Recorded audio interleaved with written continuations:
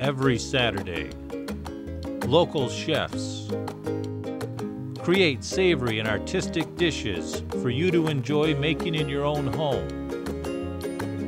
So add a new recipe to your collection that is sure to be a family favorite here at Scenic Vantage Point.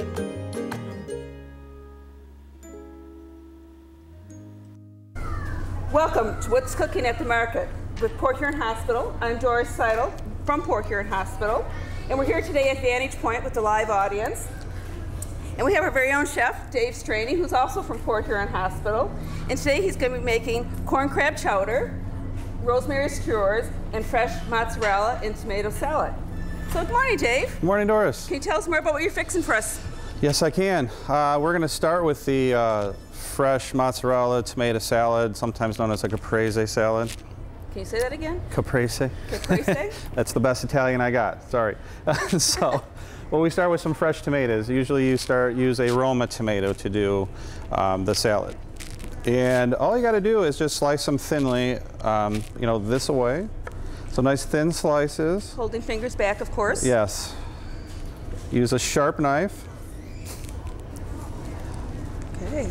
And tomatoes are so great this time of year, right? They're perfect. You can find tomatoes everywhere, and anybody that grows them knows, wow, you got a lot of tomatoes. So you're always trying to find something to do with them. So you have your slices and then your fresh mozzarella. And usually this is called buffalo mozzarella. Okay. You know, it's an Italian cheese. Okay. And that's available in most markets? Most markets. You can find it even at Meijer. You know, it's pretty common. There's lots of different ways you can get it in little packs like this. Sometimes it's in a brine. They're little balls. Sometimes they're logs. So there's many different ways that it comes. Real soft cheese, real mild, delicate flavor. I love this stuff. This is good stuff, and it's really soft. So then you're just slicing. Yep, just little slices like that. Very easy. Very simple. Sometimes cheeses can be tough to slice. Yeah. Well, again, if you have a sharp knife, that always helps that's too. That's a trick, huh? Yes. So you have your few of your little slices like this. Okay. Is this your own recipe, or did you inspired by something to come up with this? Nope, it's a known recipe. I stole it. I'll tell you, I stole it. So and then fresh basil, and that's the other part of this. So you just take some leaves of your basil. You don't want any stems in there. Just peel them off. And again, if you're growing this stuff at home too, you always seem to have a lot of basil and a lot of herbs whenever you grow them, and there seems to always be something you don't know what to do with. Here's a great way to get rid of some of it. Yeah, good stuff. So then you just take your leaves, and here's a trick. You stack them all up and then roll them like this. Helpful hints here today. It's roll just like that, and then you can slice them like this. Wow, that makes it very easy to accomplish that. Yes. So then putting it together, have a little tray, and then you put a tomato and then a slice of cheese on it. And then you keep going around like this. Makes it very appetizing. It looks pretty. Very appealing. Just like that. A little bit of fresh basil on top. And there you have it. Very simple. Easy to a salad, right? Yeah, it's simple. And then you can drizzle if you like. Balsamic vinegar is always good on these. If you like a little olive oil, just to make it give it a little more flavor. It's that simple. Or just like that. Great. So what a simple salad. there it is. And wonderful for the middle of August. Nothing to it. You get to use up some of those herbs and tomatoes and all that stuff in your garden. So great. So very simple, and that's how we start. We'll go on to what I'm calling crab cake chowder. Crab cake chowder. Which is a little bit, sounds a little different, doesn't it? Yes, it does. I know what a crab cake is, but I haven't thought about that in a chowder. Well, what it is, it's using fresh corn and crab, but using Old Bay's or seasoning. And Old Bay is very common in crab cakes, so that's kind of why I call that crab cake chowder. So kind of a traditional seasoning, isn't it? It is, yeah. Yes. So you start with a little bit of olive oil in your hot pot. And you're gonna put your onions, just some diced white onions. And again, you guys, if you grow your onions or all your stuff, here's more vegetables you get to use. So you just want to kind of soften those up a little bit of red pepper. All right. A lot of red pepper. Okay. Okay. I like red pepper. Change your mind on that Yeah. one. That's And easy enough to do. a little bit of garlic, already chopped up. Okay. Now, you usually chop yours up yourself, or you can purchase chopped up garlic and things like that, right? I cheat because you know it's a lot easier when you need garlic now. Okay. It's already chopped up. So, but I use fresh. But sometimes It's just a little easier, it right? is a little bit easier. Well, So I'll admit it. Good shortcuts to take. I will cheat. Make cooking easier sometimes. Yep. Oh, I do need my spatula. So then you're just going to soften up your onions a little bit, kind of brown them. And Smell that. yeah, doesn't that smell good? You can put a little bit of salt and pepper in there too right now. Give it a little bit of flavor while it's softening up. Okay, so now that they're starting to soften a little bit, you're gonna add a little bit of water. And it's about, this recipe makes about a gallon. Oh, so okay. it's about 1.5 quarts or so just of water. So that goes in there. Just adding that to everything you've softened up in there already then, right? And then that's gonna start to boil. And another great thing, potatoes. Who doesn't love potatoes? And again, fresh this time of year already, Yes, right? they're beautiful this time of year. Looks like you use Redskins. Yep, they're Redskins. You can really use any potato you want. It doesn't matter, Redskins, yellows, whites. There's good Michigan potatoes out there too. So once that starts boiling, you're gonna add your potatoes. Again, it's about 1 quart or so of potatoes.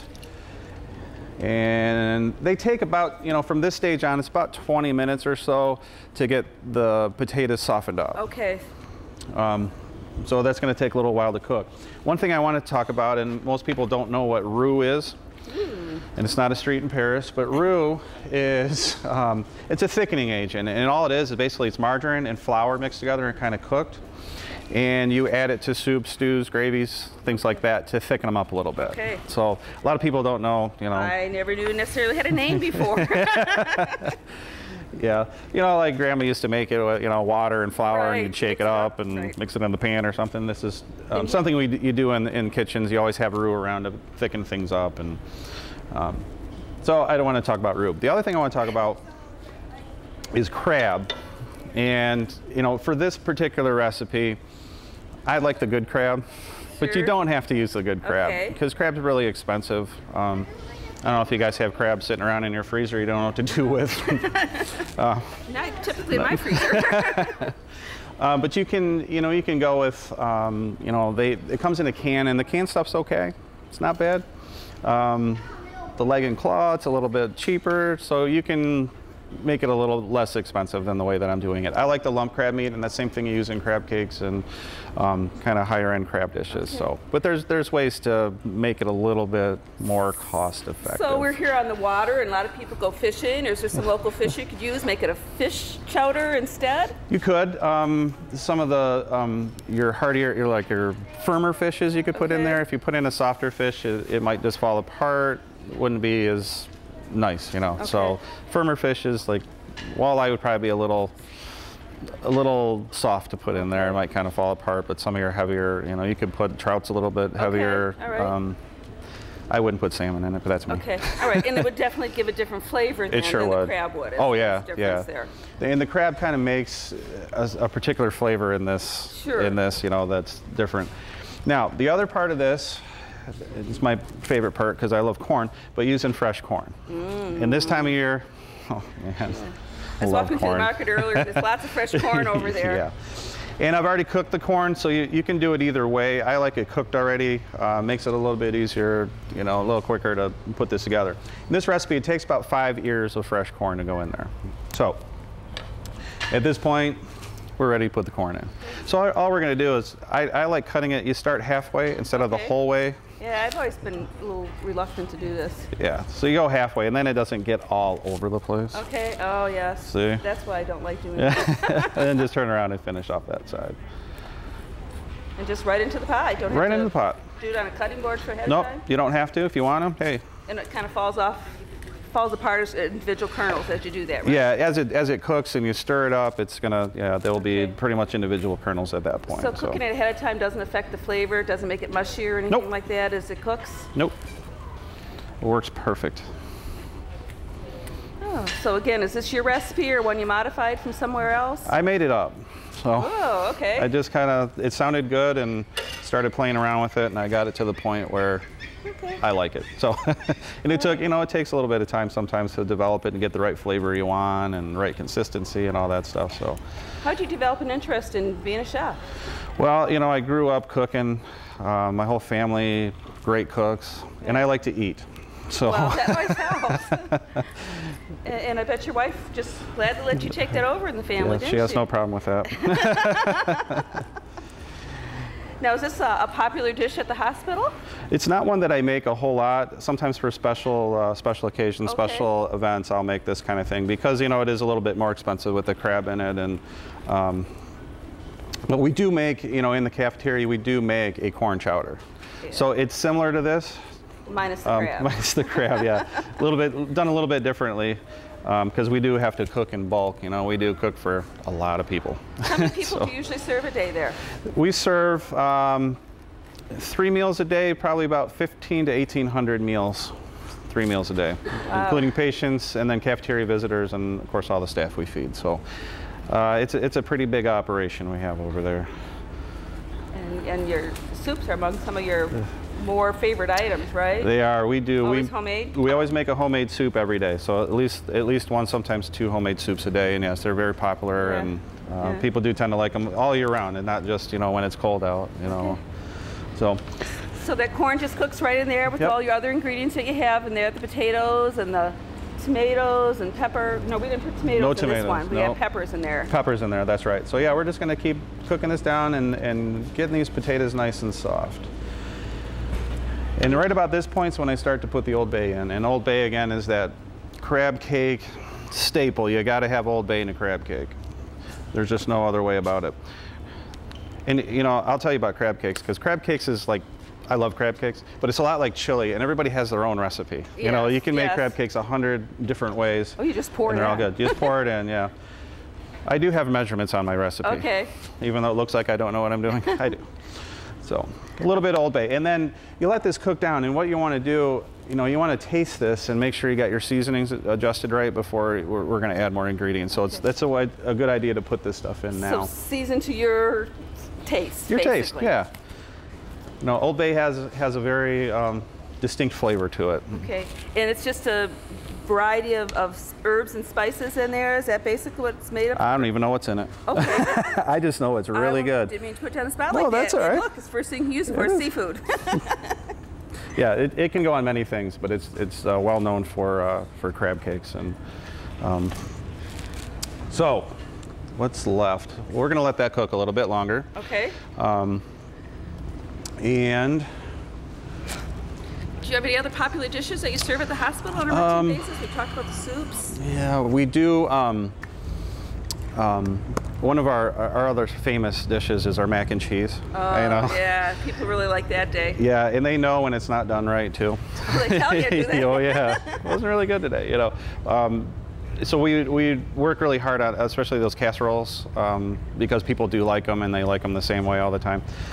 Because we do a lot of homemade stuff there. We do, especially the casseroles, the soups. We actually grill steak and serve steak there too. Okay. Sounds great. And it's relatively inexpensive too, because the hospital is known for having good, cheap food. That's what we do. Okay. So. Well, Dave, we'll hear more about that in our second segment. So everyone's going to hear again, the audience is going to get a sample and take home the recipe cards today. But right now we're going to take a short break so Dave can get the ingredients together for his raspberry skewers. And then please join us when we return for part 2. And for What's Cooking at the Market with Port Huron Hospital.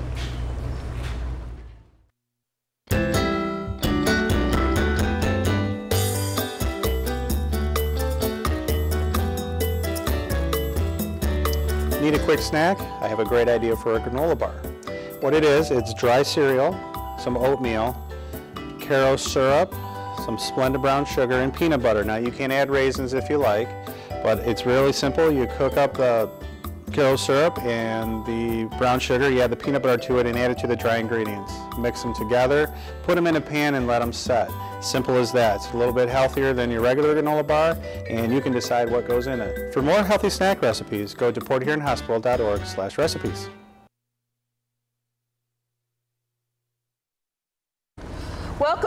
2 of what's cooking at the market with Port Huron Hospital. And I'm Doris Seidel here with Chef Dave Straney. Sorry about that, Dave. And we're both from Port Huron Hospital as well. And we're down here at Vantage Point, and right off the St. Clair River in Port Huron, Michigan. In our first segment, Dave made some wonderful, I'm not going to say the Italian, I'm going to say tomato and mozzarella salad, and started some crab cake chowder. And now he's going to start into some rosemary skewers for us, right, Dave? And I'll go back over what we did. I started with some onion and red pepper, a little bit of garlic and olive oil in there to get that going. Added some water, got potatoes and fresh corn in there, so that's going. And we'll get back and finish that up after we do the rosemary skewers.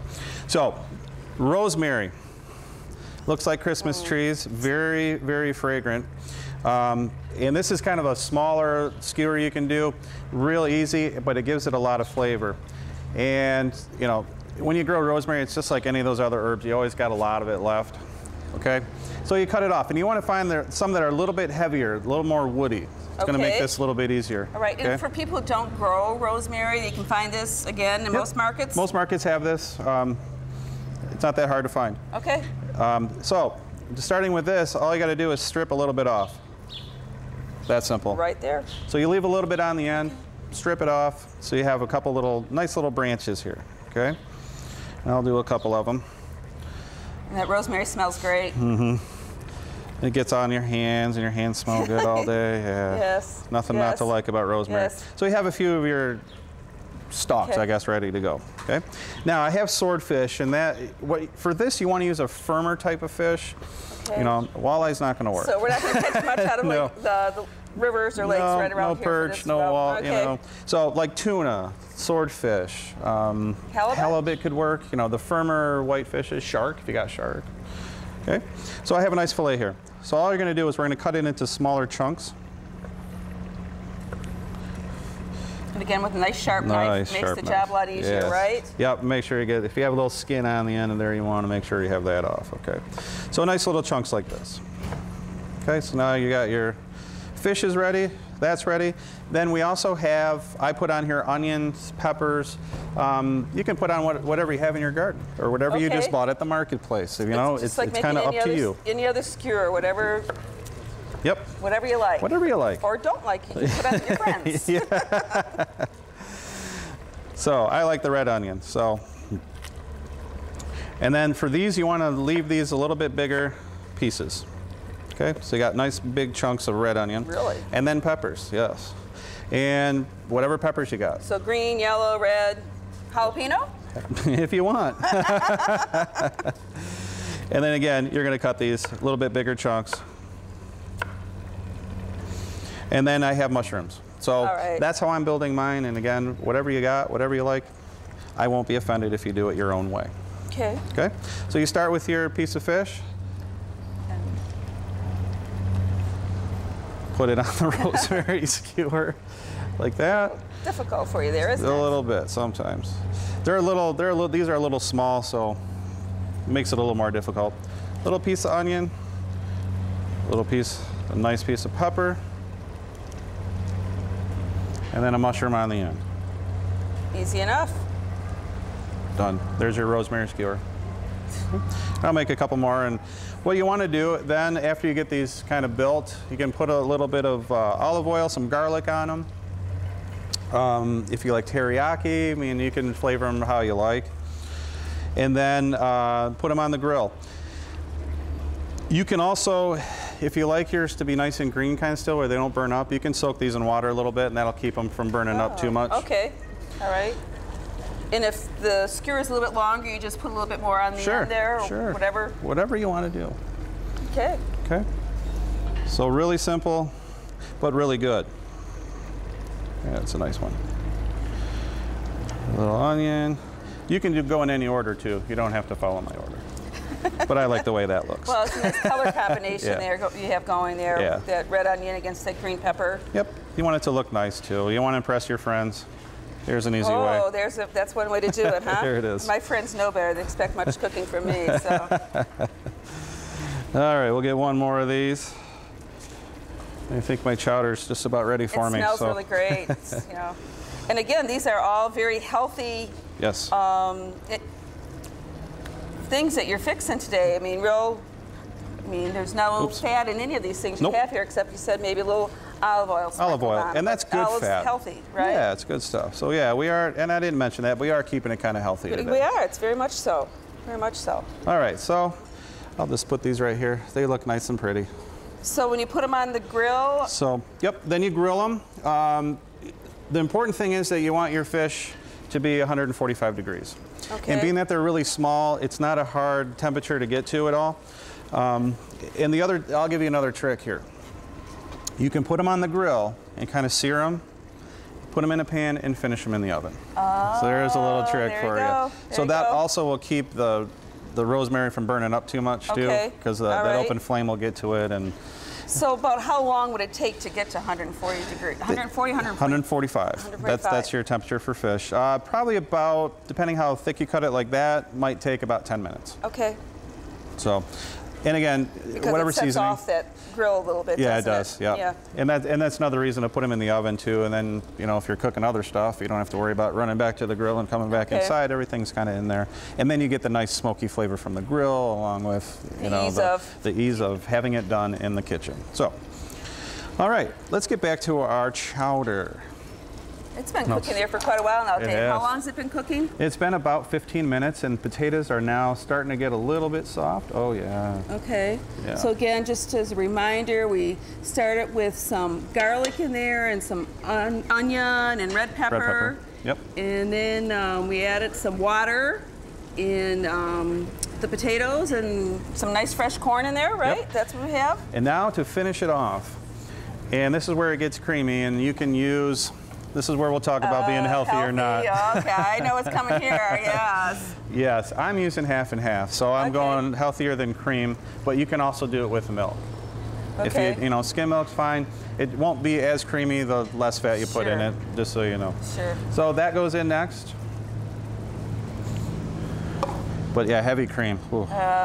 That's a little bit much. Yes. So half and half's a good compromise, but yeah, you made reference to the roux before, and your grandma having that, and I bet she would have used the whole cream, wouldn't she? Oh, yeah, she would have. So we get that cooking up a little bit, and then once that starts going, that's when you really want to adjust your seasonings at that point, before you put the roux in to thicken it up, and before you put the crab in, make sure it's seasoned the way you like it. You know, is there enough pepper in there? Is there enough Old Bay?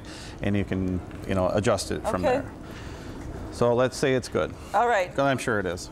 Yeah, I think it is. I can taste it. Yeah. So we're going to add a little bit of roux. And, how much roux is really going to depend on how much liquid is in here, how much you need. Okay. So it's kind of a guessing game. Okay, so some degree, yes. Now with the roux, you made that ahead of time. Made it ahead of time. So it's ready at this point in time. Yeah. So now I expect all of you to have roux made and sitting in your kitchen at all times now. Yeah, right. I'll come visit you, Dave. Yep.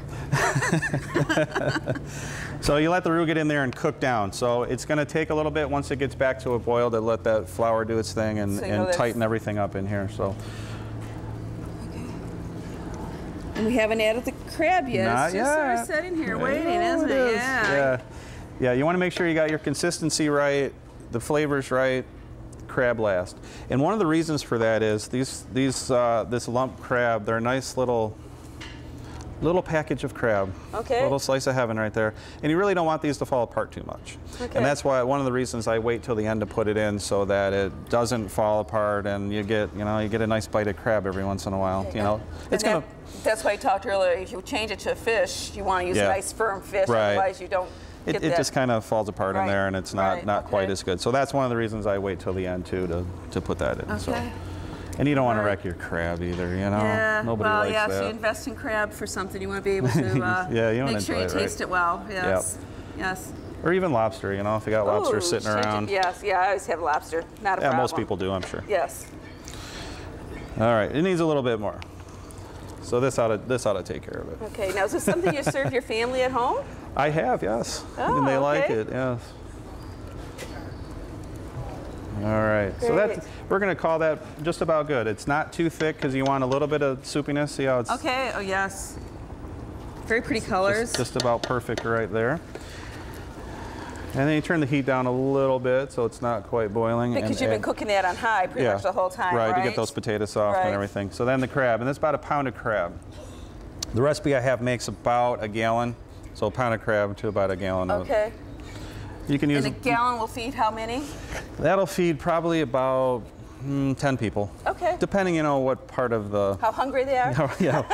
How much of the main course are you putting into your, your chowder? Okay. But yeah, you can get about 10 people out of that. Wow. So then all you're trying to do is just really warm the crab up, so you don't have to cook it a whole lot more after that. Sorry, you viewers at home can't smell this because it smells wonderful. Can you smell it? They're here with us today? Yeah. Yes. All right. All right. And that's it. It's done. That's it?